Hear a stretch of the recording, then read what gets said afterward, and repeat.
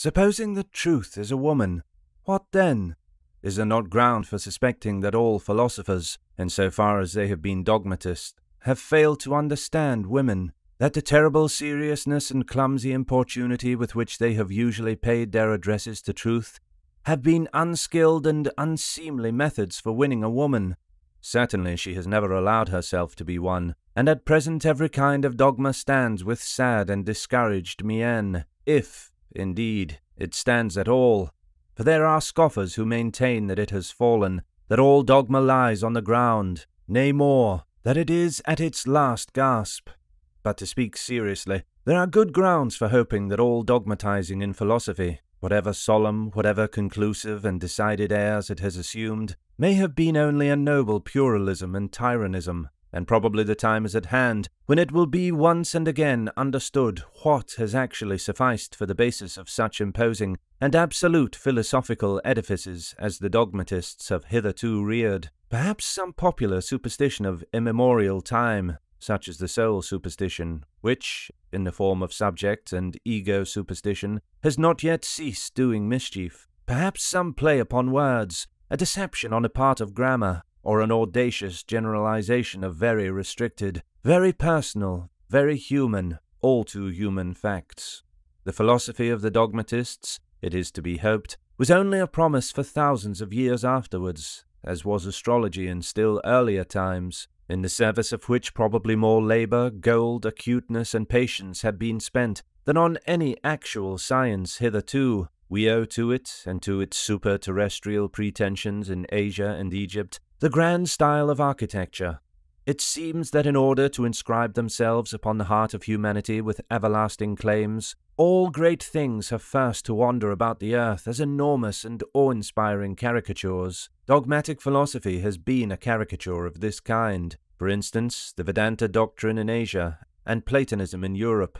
Let us not be ungrateful to it, although it must certainly be confessed that the worst, the most tiresome, and the most dangerous of errors hitherto has been a dogmatist error, namely Plato's invention of pure spirit and the good in itself. But now, when it has been surmounted, when Europe, rid of this nightmare, can again draw breath freely and at last enjoy a healthier sleep, we, whose duty is wakefulness itself, are the heirs of all the strength which the struggle against this error has fostered.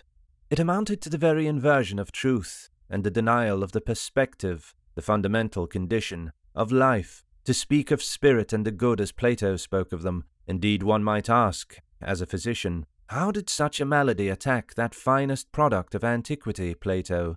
Had the wicked Socrates really corrupted him?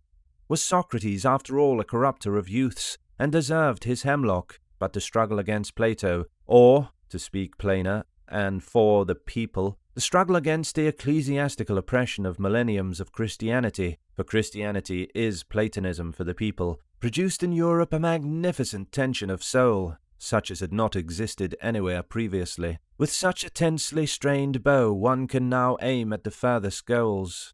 As a matter of fact, the European feels this tension as a state of distress, and twice attempts have been made in grand style to unbend the bow, once by means of Jesuitism, and the second time by means of democratic enlightenment, which, with the aid of liberty of the press and newspaper reading, might, in fact, bring it about that the spirit would not so easily find itself in distress. The Germans invented gunpowder, all credit to them, but they again made things square. They invented printing. But we, who are neither Jesuits nor Democrats nor even sufficiently Germans, we good Europeans, and free, very free spirits, we have it still, all the distress of spirit and all the tension of its bow, and perhaps also the arrow, the duty, and, who knows, the goal to aim at. Sils Maria Upper Engadine, June 1885.